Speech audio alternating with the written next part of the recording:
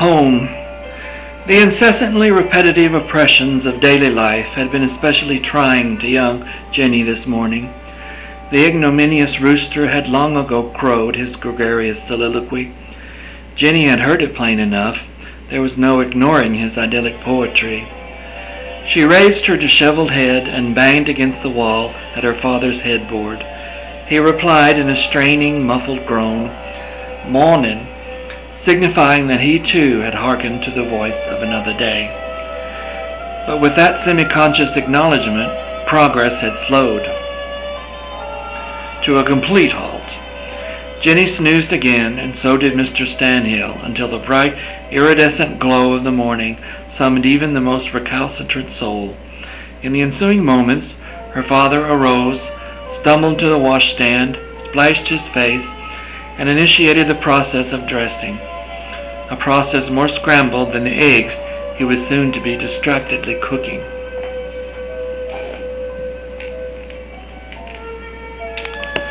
Jenny, a precocious, ingenuous 12-year-old who preferred outside chores to inside work, slid out from under her nocturnal abode into the cool, invigorating air, quickly sliding a crumpled pair of overalls on her cotton underclothes and punching into a red plaid flannel shirt. She marched out to the kitchen door, bounced off the back porch, and attacked her appointed morning rounds. She stomped blindly towards the cluttered barnyard and initiated her familiar ritual. She spread grain for the chickens and gruel for the geese.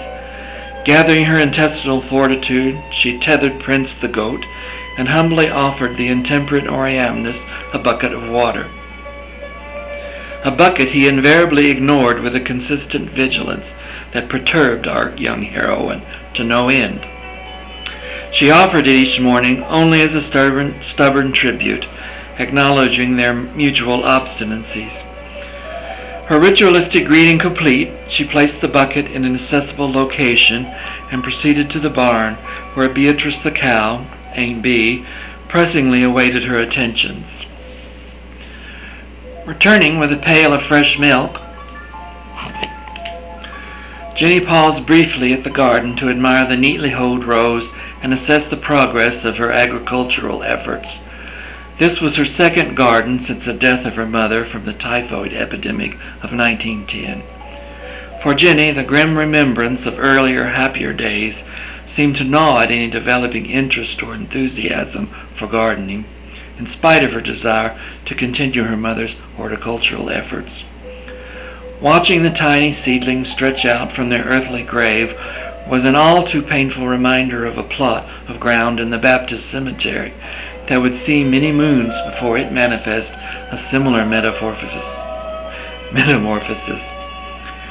Turning her attentions earthbound, she gently caressed a deep scratch on her bare forearm, which pointed up the difficulties with which all the above activities had been achieved.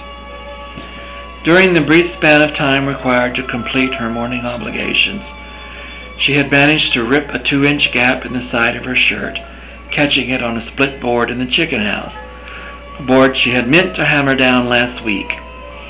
She let Prince butt a substantial portion of his drinking water onto her leather school shoes, freshly cleaned the night before, but now sopping wet beneath the barnyard fence, where they had been inadvertently left overnight.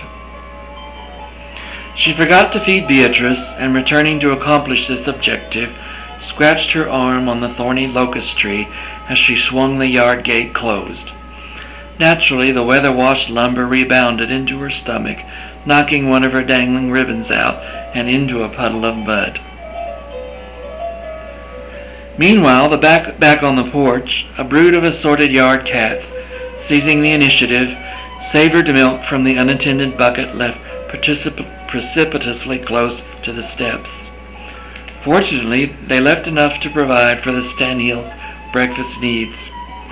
After pausing momentarily in the damson orchard to comfort Duchess, an aged black Labrador, who was much disgruntled by the feline misbehavior, Jenny sauntered clumsily to the house for her morning meal.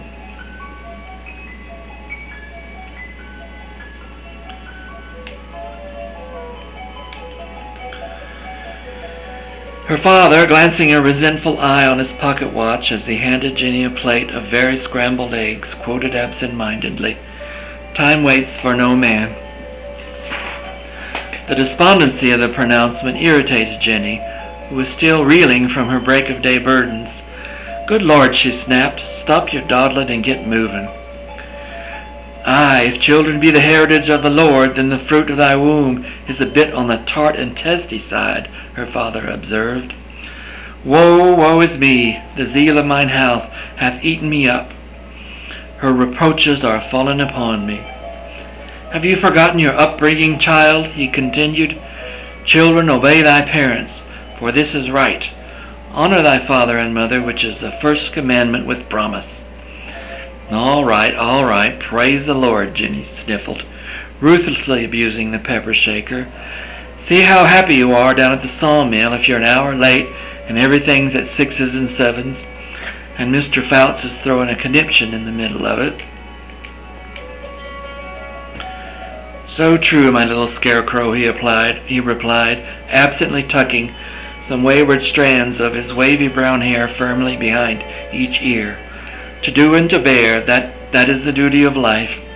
I don't suppose you know where I could find a clean pair of socks."